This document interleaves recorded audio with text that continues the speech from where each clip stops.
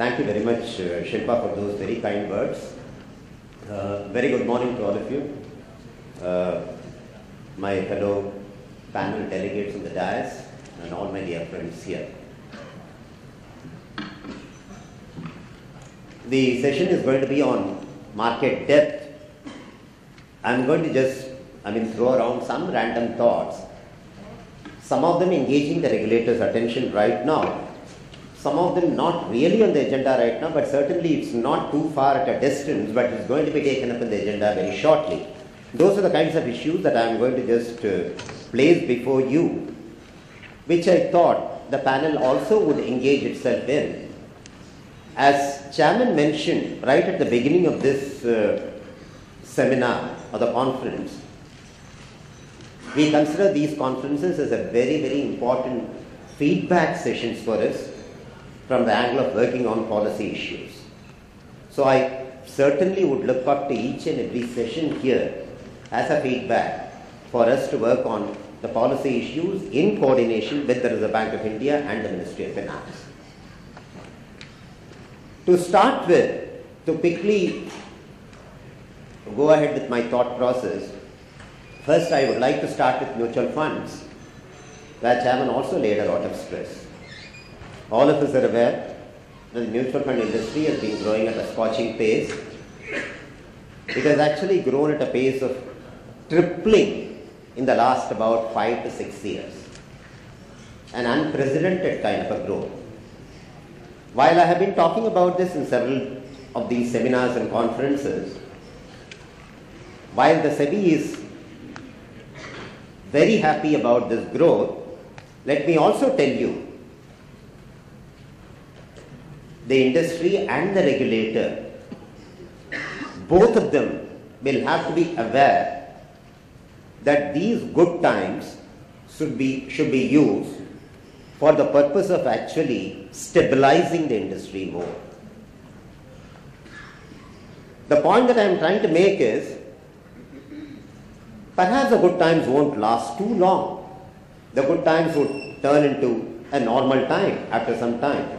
Hopefully, if we are going to use these good times to discipline ourselves and to inculcate some good practices, I am sure the entire industry will be able to withstand even if bad times creep in occasionally.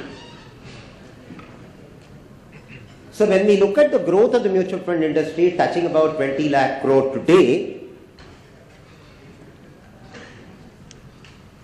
there are practices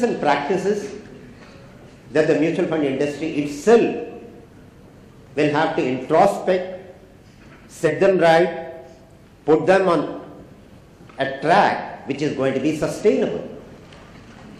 As I had mentioned some time back, the consolidation of the schemes is something in the works. This is going to be good for the mutual funds market. We don't want mis-selling to take place in this market at all. When you say that something is a balanced fund, it has to be a truly balanced fund. We don't want the investors to regret later that he went by the nomenclature and he did not find the fund to be balanced at all. This is one example that I am giving. So this is one area where the mutual fund industry needs to work on. The second area is the total expense ratio. Today, if you look at the total expense ratio of Indian mutual fund industry, it's far more comfortable, far more favorable compared to many other jurisdictions. We should now examine, with the volumes improving, can we bring down this total expense ratio? Now, why am I mentioning this? I'm not trying to eat into the industry's profits. SEBI is not looking at dwindling the industry's profits. The industry's profits will remain where they are because with the volumes improving, the entire profit accent will be on the volumes rather than purely by the margin, going by the margin. So this is a good time where perhaps the industry can really think of trying to shrink its margin, attract more retail investors in their fold, and try to gain a little more traction. Two more aspects quickly I will mention. One is about benchmarking of returns. There is something about the total return concept that people talk about. There is a general market rate of return people talk about. I think it's time for the industry to ponder over and look at something which is going to be healthy for the overall development of the industry. So when you compute the market returns, when you benchmark your performance of the market returns, you are deliberately keeping aside the dividend inflows which are coming in. So if we rightfully ask a question to ourselves, should not the dividend inflows be accounted for as a part of the return?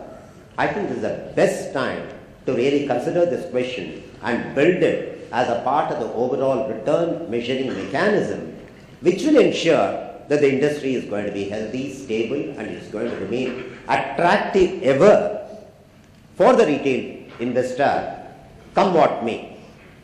Now, we are not thinking that the good times we are going to just mobilize the investments and then we are going to go home.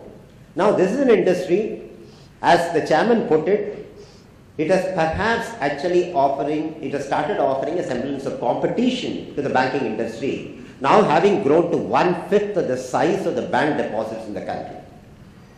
The idea is to actually take this proportion further up and retain that, and if you got to do that, you got to have the retail investors in your fold. Quickly, the second point that I wanted to mention is about the corporate bond market. There is another market segment which needs a huge amount of work, both from industry as well as the regulators. And when I talk about the industry, I am talking about the issuers, I am talking about the investors, I am talking about the infrastructure providers and the regulators.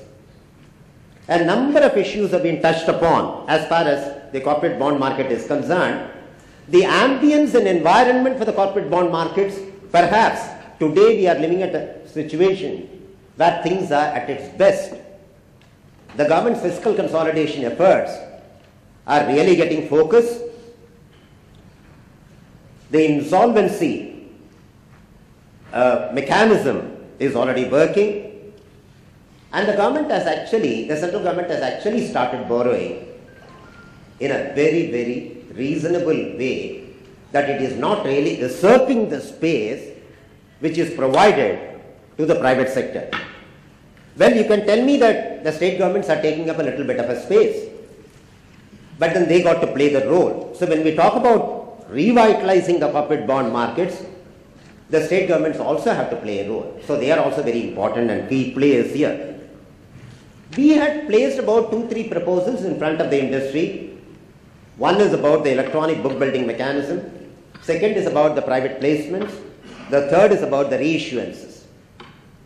The reissuances have created a kind of, I would say, the industry has been trying to discuss and debate it. They say that the whole world is turning topsy-turvy with the latest guidelines of SEBI. Let me tell you, if you look at it dispassionately, 12 issuances in a year, with 5 issuances being allowed for other type of structured products, is not a small number at all. Now you would say, as a non-banking finance company or as a manufacturing company, I should have unlimited opportunities to tap the market. Let me just remind you of one thing. The government, till about 20 years back, as far as the borrowing program is concerned, nothing was really very scientific.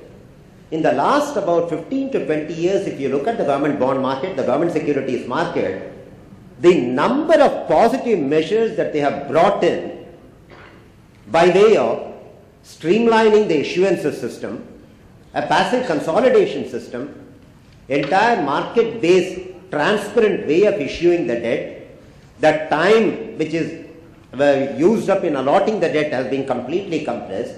All these are something which the corporate bond market has to take up. These could appear like bitter medicines right at the beginning, but I am very sure if we are going to take it up, I am very sure the bond market will improve very fast. Now I would say it's clearly wrong to say that the current guidelines limit the borrowings. The guidelines don't limit the borrowings of the corporate at all. All that the regulators have been telling is that You need to reissue. You can borrow any number of times, that's not a problem, but you need to reissue, which means the number of debt securities in the market would come down, paving the way for actually better amount of trading in the secondary market. A lot more contribution has to come from the other stakeholders in the market, the insurance companies, the banks, the pension funds, which have to invest lot more in the corporate bond market. The regulators have to come up with the guidelines which will pave the way for more of these companies to invest in bonds which are not merely AAA. They can go down the credit curve. This will create a better environment. There are smaller issues in the bond market, but I don't want to touch upon in a big way. One is about valuation. Many of us, if we are going to look at the kind of valuations which are being trotted out today, we feel that perhaps it's time that we really look at this particular arena with a magnifying glass and try to set things right. It's very, very important for the entire industry as a whole and the regulators. So streamline the valuation mechanism in a way that the balance sheet reflects actually the true nature of the assets that you have in your books. The other regulators are also looking at using the corporate bonds for the purpose of repo and all that, but this is going to take a little more time because some legal amendments are going to be needed. Quickly moving to the other areas where the regulators have been at work, I have had some discussions on commodity derivatives with my fellow panel members here. I have had some discussions on REITs and InvITs. These are areas I am sure we are going to go forward. Initial period will appear like actually we are not moving forward, we are very slow. But I can assure you there is a lot of dialogue on between amongst all the regulators.